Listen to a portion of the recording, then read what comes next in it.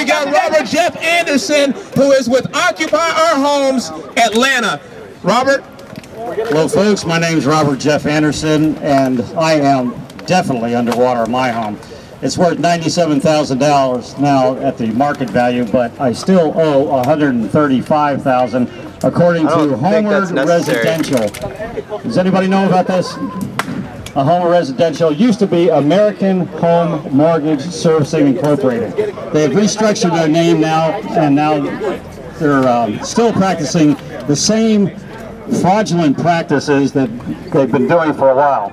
Matter of fact, they have a couple lawsuits against them and a number of complaints with BBV. So I am underwater, and I owe what, $135,000 still.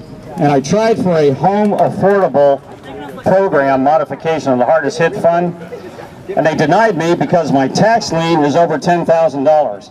I say we need to reduce the regulations for the home affordable program, make it more feasible for people to get their homes, and stop filtering out people who actually need it, like myself. Yeah. I'm behind in arrears over $6,000.